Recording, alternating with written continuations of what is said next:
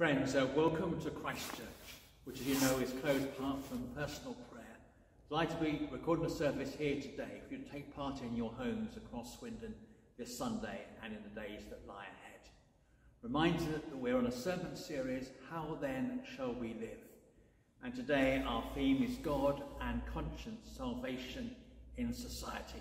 Big theme, and David will give us a great sermon later in our service.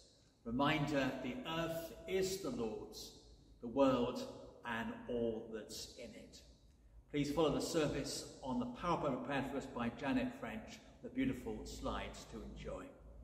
The bold type words are yours. The world belongs to the Lord, the earth and all its people. How good and how lovely it is to live together in unity. Love and faith come together. Justice and peace join hands. If the Lord's disciples keep silent, these stones would shout aloud. Lord, open our lips, and our mouths shall proclaim your praise. We sing, Great is thy faithfulness, O God my Father.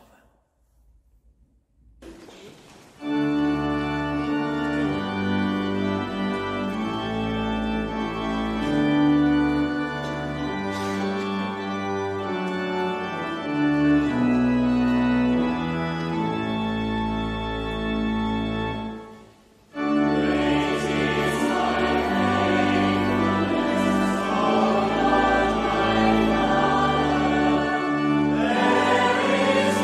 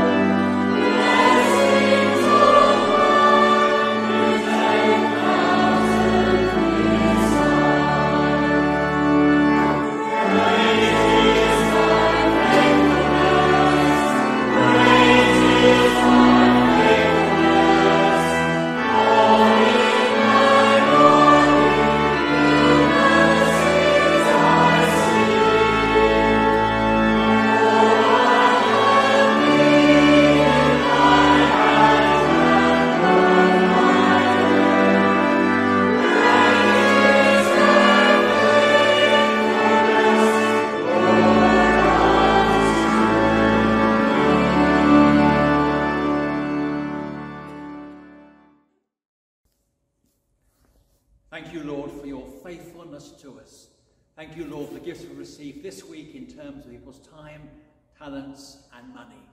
Help us use those gifts here in Swindon, across our Bristol diocese and further afield, for your glory's sake. Amen. And now our children's talk, which I'm giving today. I think we all love our old shoes. One of my old shoes at home, a bit battered, but I still occasionally bring out my running shoes when it's a very muddy and rainy day. We also love a good story, and that wonderful hymn, children, Great is Thy Faith, was written by Thomas Chisholm, who said he was just an old shoe. Never say just an old shoe. Why did he say that? 27 he became a Christian, 28 he became a pastor, but he retired only after a year or two of ill health. But he wrote many poems, and one became this great hymn, Great is Your Faithfulness. 3 verses we sung, children, in that hymn. First of all, in the first verse, God's faithfulness revealed in his word, his living word.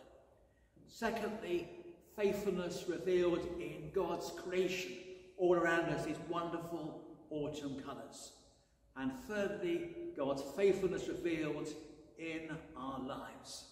And so as I hold on my old shoe, whatever challenges, trials, disappointments you might be facing right now, this hymn reminded me this week, and can remind each of us, whatever age we are, children at school and us as children of God, that God's promises are true, that he never changes, that his compassions never fail, that his faithfulness to us in Christ Jesus is more than good, it's great. God doesn't need incredibly gifted or wildly famous people to proclaim these truths from his word. Just faithful ones like Thomas Chisholm, just an old shoe, a special child of God, whose poetry's hymn we sung today has brought so much joy to so many people. Great is your faithfulness. Oh God, help us to trust those promises be true here in Swindon, whatever age we are, this day and this week. Amen. A reminder to follow the bold type words on the slides. Remember, God's present with us, wherever we are in our homes, or for myself here in Christchurch. So we're about to celebrate today the presence of Christ in word and sacrament. Let us turn to the Lord and confess our sins. Remember how much God loves us and wants to help us with his faithfulness. As we say, Almighty God, in the community of Christ's church, and in the presence of God's people, we confess that we have sinned in thought, word and deed. We have not loved you, cared for your world, or respected your people as we should. We own our responsibility and pray for your pardon. Amen. And praise God for his forgiveness and his love in these words. May God forgive us, Christ befriend us, and the Spirit renew us and change our lives. Amen. And a special prayer for today. Heavenly Lord, you long for the whole world's salvation. Stir us here in Swindon from apathy, restrain us from excess, and revive in us across our town new hope that all creation will one day be healed in Jesus Christ our Lord. Amen. Our Old Testament reading read for us by Anne. The Old Testament reading is from 2 Chronicles, chapter 7, verses 8 to 18. At that time, Solomon held the festival for 7 days, and all Israel with him, a very great congregation, from Lebo Hamath to the Wadi of Egypt. On the 8th day, they held a solemn assembly, for they had observed the dedication of the altar 7 days and the festival 7 days. On the 23rd day of the 7th month, he sent the people away to their homes, joyful and in good spirits, because of the goodness that the Lord had shown to David and to Solomon and to his people Israel. Thus Solomon finished the house of the Lord and the king's house, all that Solomon had planned to do in the house of the Lord and in his own house, he successfully accomplished. Then the Lord appeared to Solomon in the night and said to him, I have heard your prayer and have chosen this place for myself as a house of sacrifice. When I shut up the heavens so that there is no rain, or command the locusts to devour the land, or send pestilence among my people, if my people who are called by my name humble themselves, pray, seek my face, and turn from their wicked ways, then I will hear from heaven and will forgive their sin and heal their land. Now my eyes will be open and my ears attentive to the prayer that is made in this place. For now I have chosen and consecrated this house, so that my name may be there forever. My eyes and my heart will be there for all time. As for you, if you walk before me as your father David walked, doing according to all that I have commanded you, and keeping my statutes and my ordinances, then I will establish your royal throne, as I made a covenant with your father David, saying, you shall never lack a successor to rule over Israel. This is the word of the Lord. Thanks be to God.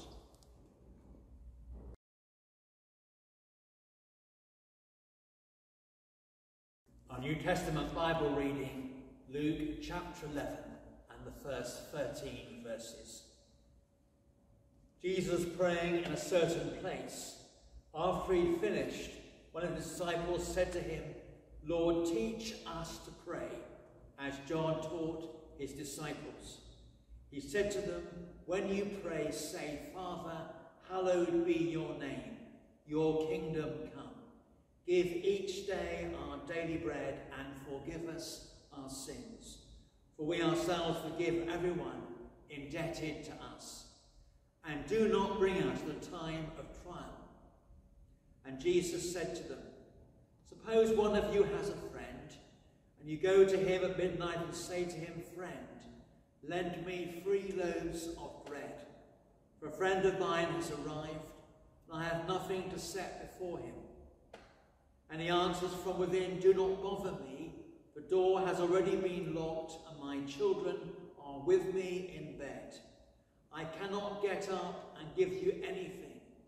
I tell you, even though he will not get up, give him anything because he is his friend. At least because of his persistence, he will get up and give him whatever he needs. Ask, so I say to you, ask and it will be given to you.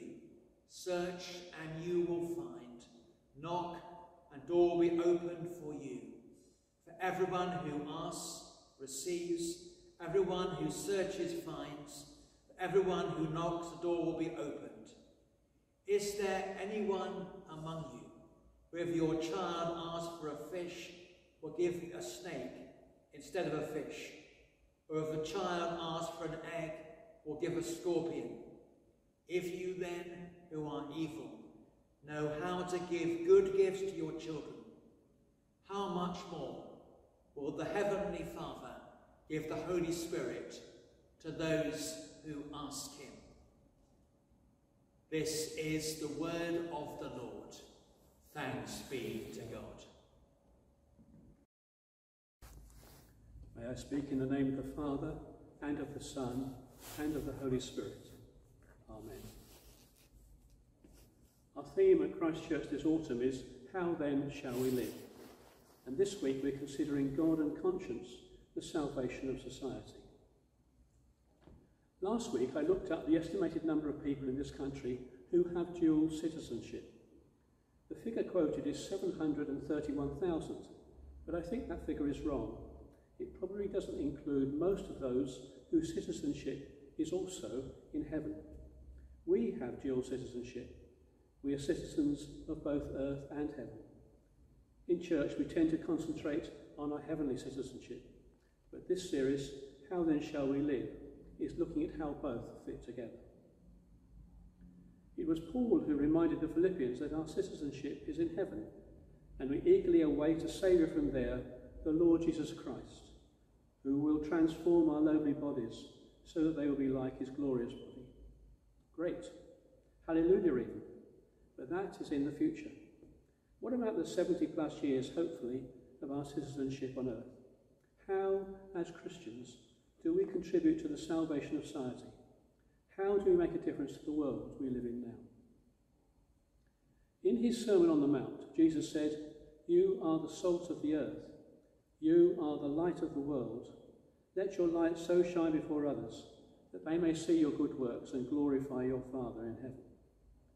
The questions before us today are, how do we remain salty? And what are the good deeds that others should be able to see? In our Luke reading, Jesus keeps it simple, with 3 action points in just one verse, verse 7. He says, "So I say to you, ask and it will be given to you, search and you will find, knock and the door will be opened for you." Elsewhere in the series this autumn, we've been thinking about our world and the care of our planet. Today we are talking about our society and the care of those who live on it. So how do Jesus' 3 action points work in the context of the salvation of society? What does that even mean? It means, surely, as Christians, how do we make a difference to people near and far? The answer is we ask, search and knock. So firstly, ask. Who do we ask? This theme, how then shall we live, is a good question which perhaps we should periodically ask of God. Do you remember the account of Peter walking along the shore of the lake, asking Jesus about John, who was following them? Peter asked, "What about him?" Jesus basically told him, "That's none of your business," although he was rather more diplomatic. But he gave Peter a commission to feed my sheep, to be a pastor. So perhaps we should periodically ask of God, what about me? Asking, what should I be doing now? It might be a question of asking in a new stage of life, about beginning a new career or employment, or indeed at its ending, retirement, or any significant point in our lives. Asking, for example, about the use of our resources of time, or finances, or health, whether improving or decreasing. Perhaps this is a good time in the turmoil of COVID-19 to ask of God, as Peter asks about John, what shall this person, that is me, do at this stage of my life, in this time, in these circumstances? Secondly, to search or seek. Jesus challenges us to be aware of some of the issues of our world. In the turmoil of 2020, what touches your heart? Starting with our own country, is it about poverty, hungry or neglected children, domestic abuse, homelessness, refugees drowning in the Channel, or whatever else it may be for us? Last month, I read an article in the paper, and I quote, "The Duke of Sussex has admitted that his privileged upbringing as a member of the royal family meant he had no understanding of unconscious racial bias. Prince Harry said it took him many years and the experience of living in his wife Meghan Markle's shoes to recognise the issue during a conversation with Black Lives Matter supporter Patrick Hutchinson, who rose to fame after he was photographed carrying an injured white male counter-protester to safety at a BLM march in London." Basically what he's saying is he was blind or unaware of this particular issue. So what do we pray about seeking? As the song puts it, open our eyes, Lord, we want to see Jesus. Yes, but we also want any specks, let alone planks, of unawareness in our eyes to be removed, so that we don't find ourselves unwittingly, unconsciously, colluding with unfairness, injustice and bias.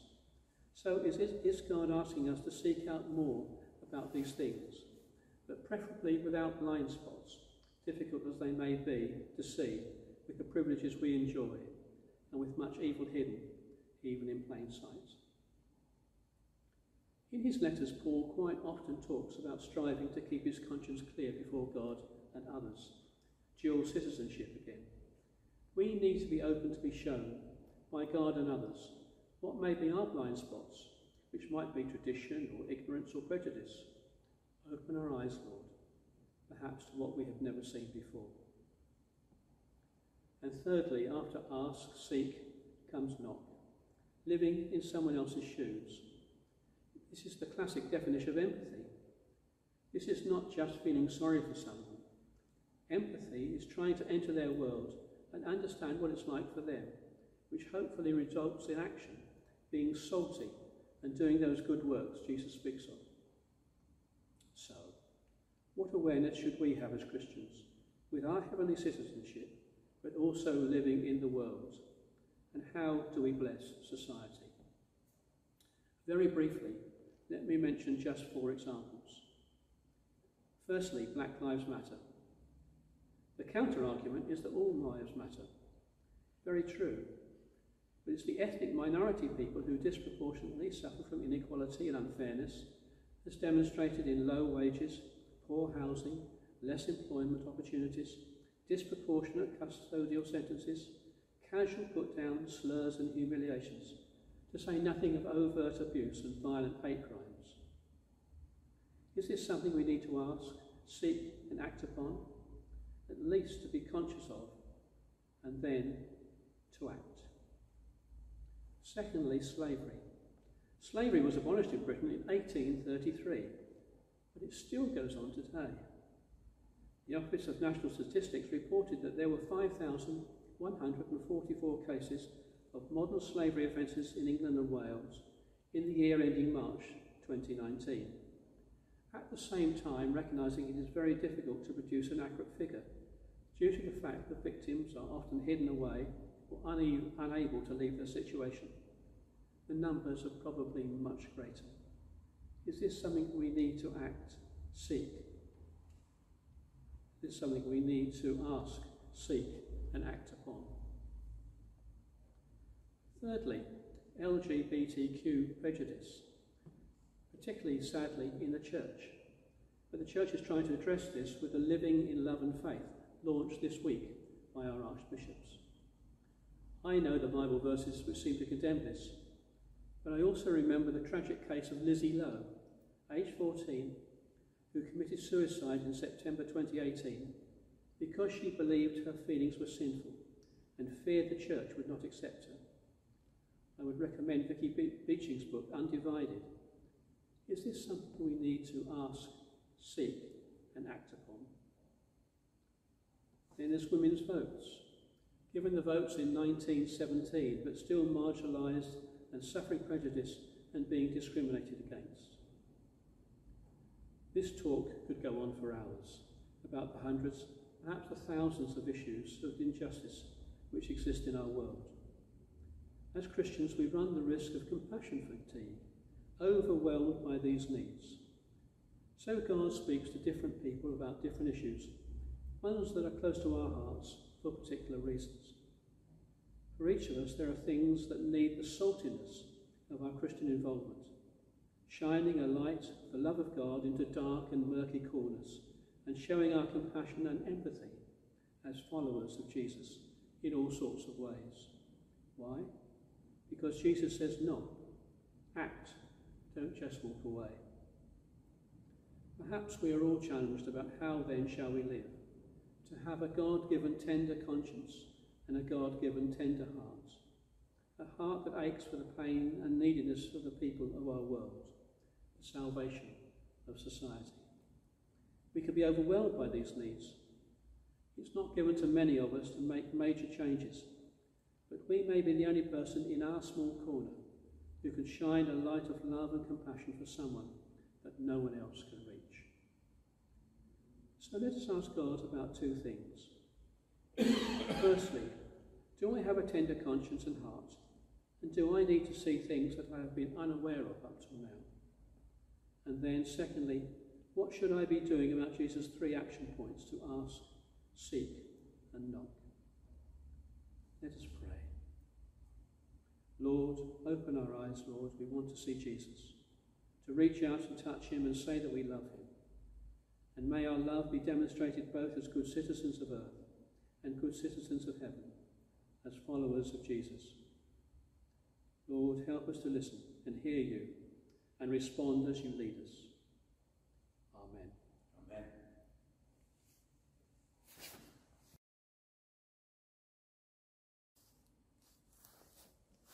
When I say, Lord, in your mercy, please respond, hear our prayer. Loving Father, we thank you that in these times when we feel very alone, you are always with us. Your presence means that we are never alone. We thank you that this week we have been able to enjoy our homes and gardens in this mild autumnal weather. We pray for people all over the world who are suffering in isolation, and we give thanks for all those volunteers who are helping, perhaps delivering simple essential needs like food or medicine. Lord, in your mercy, hear our prayer. We pray for your blessing on families and children, especially if they have to isolate at home. For students at university who might be lonely and missing family and friends as they study alone in their college accommodation. We give thanks for all the innovations in online learning. Help all those involved in education, as they are also learning to manage the situation and to find new ways of working.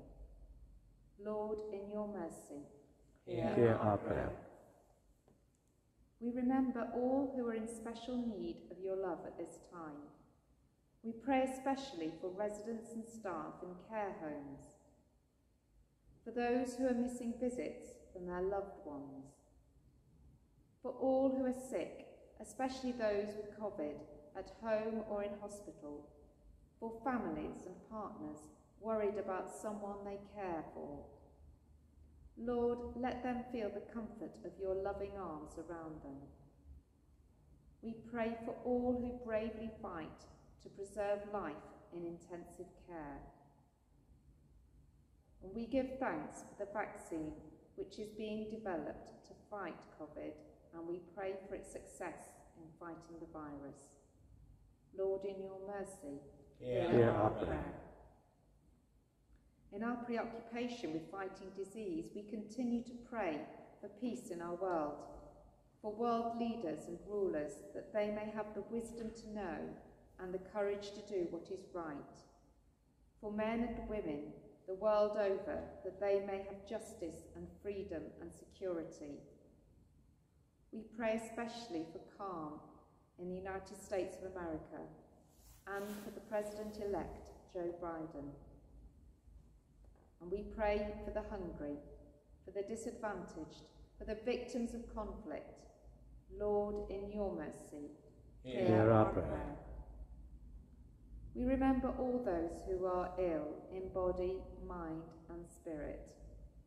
We pray for strength and well-being for John Day, Janice Rahman, Judith Hawkins, Brenda and Ken Appleby, and Ray Lowe. Lord, in your mercy, hear our prayer. Lord, we bring before you those who have died and all those who mourn, all those who have lost husband or wife, children or parents. We pray for the family and friends of Graham Trinder, who was shot in Swindon this week by the police. We also remember the family and friends of Jerry Martin, Maureen Williams, and Dorothy Perham, who have recently died. We remember those we have loved and lost. Jesus Christ is the light of the world, a light no darkness can quench. In your light shall we see light. Lord, in your mercy, hear our prayer. Merciful Father, accept these prayers for the sake of your Son, our Saviour, Jesus Christ. Amen. As we share God's passion place with the whole society, our creed together. Friends, do you believe and trust in God the Father, source of all being and life, the one for whom we exist? We believe and trust in him. Friends, do you believe and trust in God the Son, who took our human nature, died for us, and rose again? We believe and trust in him. Friends, do you believe and trust in God the Holy Spirit, who gives life to the people of God and makes Christ known in the world? We believe and trust in him. This is the faith of the worldwide church. This is our faith. We believe and trust in one God, Father, Son, and Holy Spirit. Amen. We come now to the peace. Delighted to have next door to me Sue Mansfield's completed icon, which we launched at Martin Palmer's webinar website just 3 weeks ago. This amazing icon, the Black Christ, gives the image of God's love for us in a fresh way. The words and the icon will be Christ in another couple of weeks. Come and pray here quietly. We'll have done this week. If you can't get here, the article and the icon will feature in our December-January magazine. So with all those working for justice across the world, we are the body of Christ. In one spirit we're baptized into one body, as then pursue all that makes for peace and builds up our common life together. Friends, the peace of the Lord be always with you. And also with you. And so with this icon before us, the song Open Our Eyes, I Want to See Jesus, sung for us by our music group. May God bless us as we open our eyes to Jesus' love today.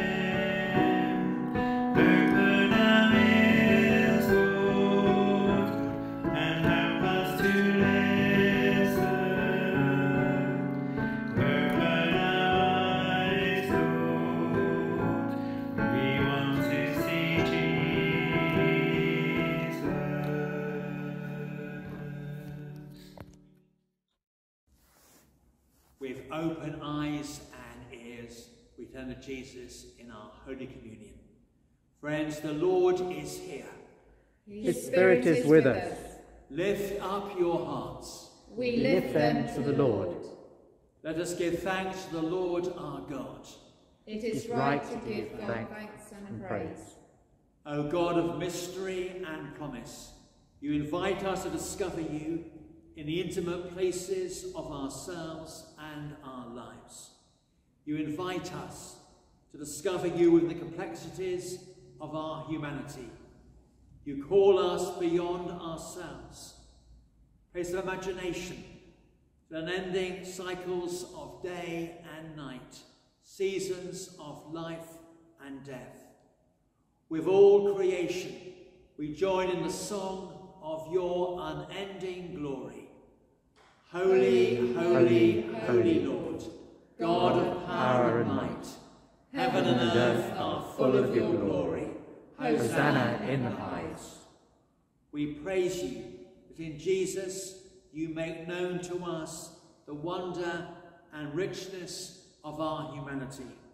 We give thanks for his life-giving love, for his healing touch, for his vulnerability, and for his gentleness.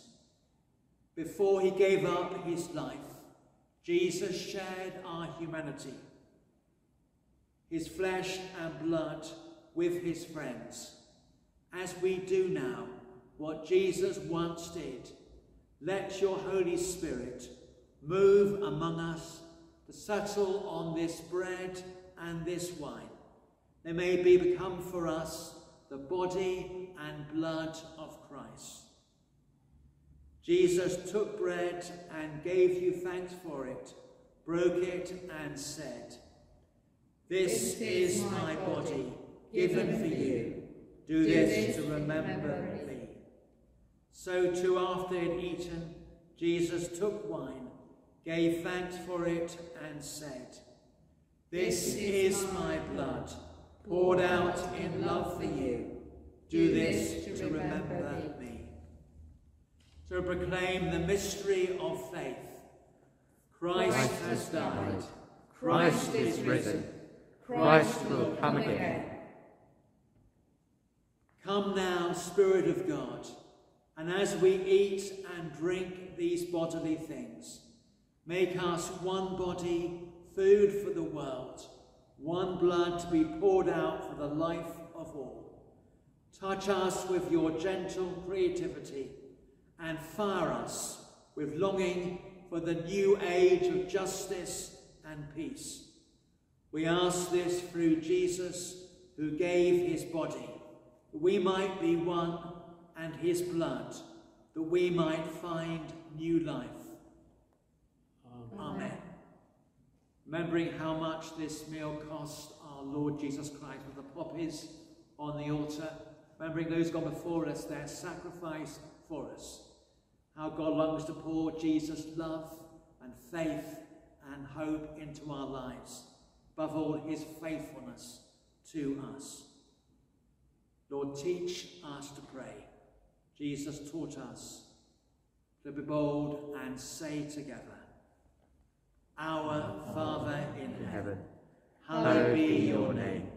Your kingdom come, your will be done on earth as in heaven.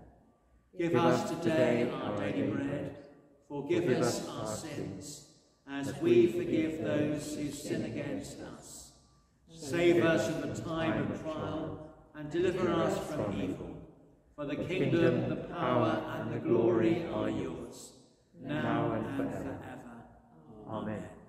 And together we pray. Lamb of God, you take away the sins of the world. Have mercy on us. Lamb of God, you take away the sins of the world. Grant us peace.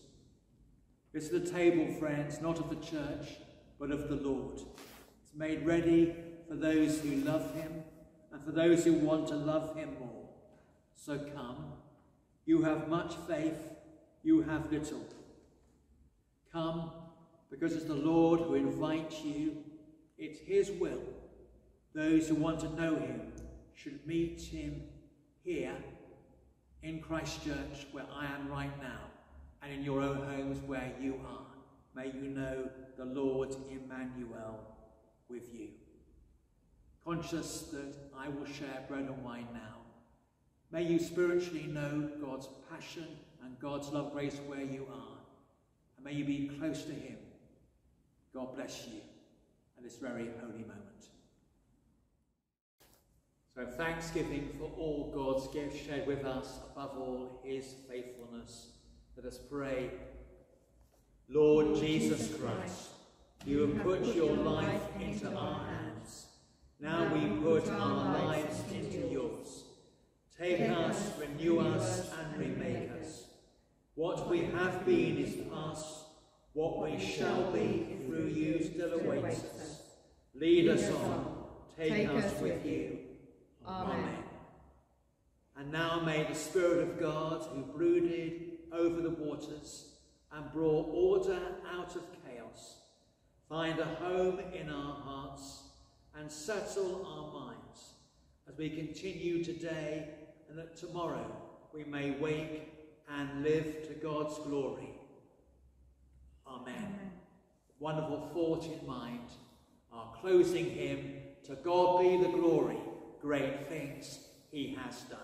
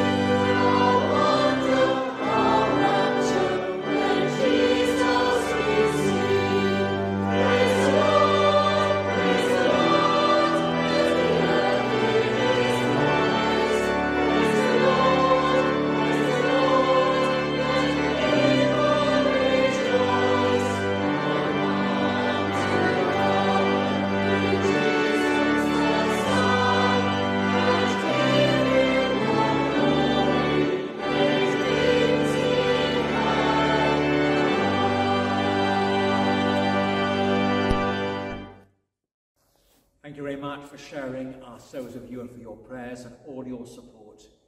Any practical thing we do to support you, please be in touch.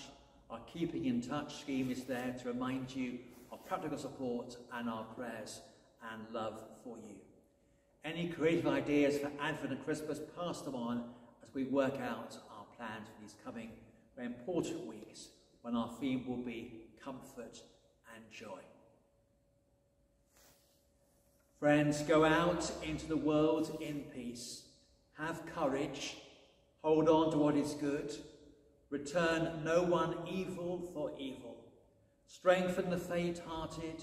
Support the weak. Help the suffering. Honour everyone. Love and serve God, rejoicing in the power of the Spirit. Thanks be to God. Amen. And may the love of the Lord Jesus draw you to himself. The power of the Lord Jesus strengthen you in his service. The joy and the peace which is fill your hearts and your lives. And the blessing of God Almighty, the Father, the Son, and the Holy Spirit rest upon you, upon God's world, our country, our town, all those whom we love, pray for, serve and remember today, this week, and always. Amen. When the worship ends, the service begins.